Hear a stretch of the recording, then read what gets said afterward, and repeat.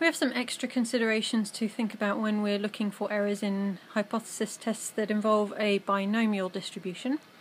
And this is mostly because it's a discrete one. So it's difficult to get an integer to match the exact significance level that you're looking for, so you'll go for the integer that gives you the closest number. So if you remember back in our very first video on hypothesis testing, video 2.1, we got a situation where we were looking at a 5% significance level, and when x got above 8, it was when it was 8 or more, it hadn't dropped below the 5% yet, but when it was 7 or more, it did.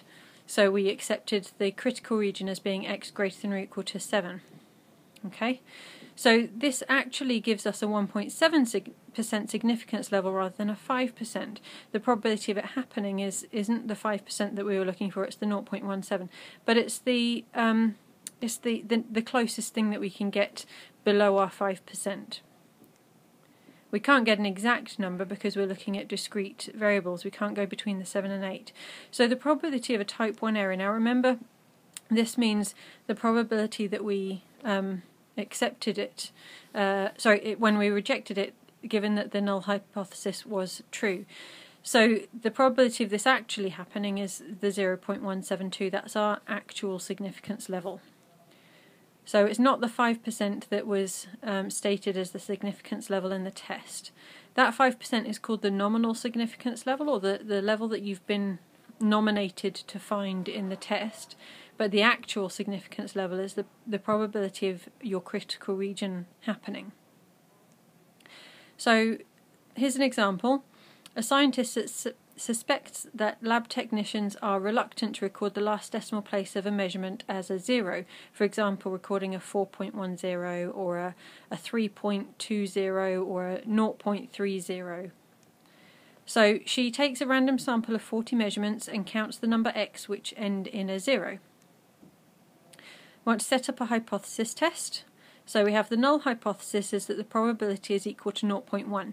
If it was evenly distributed, then every digit would have an equally likely chance of coming up, so it would be 1/10. And the null hypothesis, we suspect that for a 0, the probability of it coming up as the last digit is actually smaller if people are reluctant to record that 0 in the last place. So under the null hypothesis, we'd have a binomial distribution with 40 trials and a probability of success 0.1. Okay, so part B, show that for a 10% significance level, the null hypothesis would be rejected if x equals 1, but not if x equals 2. So the probability that x is less than or equal to 1, using our binomial calculations, is what we've got there. This comes to 0.08047. But the probability that x is less than or equal to 2, following the same sorts of calculations, is 0.2228. So the 0.08047 is less than the 0.1 or the 10% significance level that we're looking for. That would give us the conclusion that the null hypothesis is rejected. But the 0.2228, that's more than 10%, so the null hypothesis would not be rejected. Okay, part C, find the probability of a type 1 error. So this means we have a rejection region of x is less than or equal to 1. Probability of a type 1 error means we're looking for the probability that we land within that rejection region given that the null hypothesis was true, given that the probability is equal to 0.1. So that is the calculation we just worked out in part B. So the probability of a type 1 error is actually 0.0805.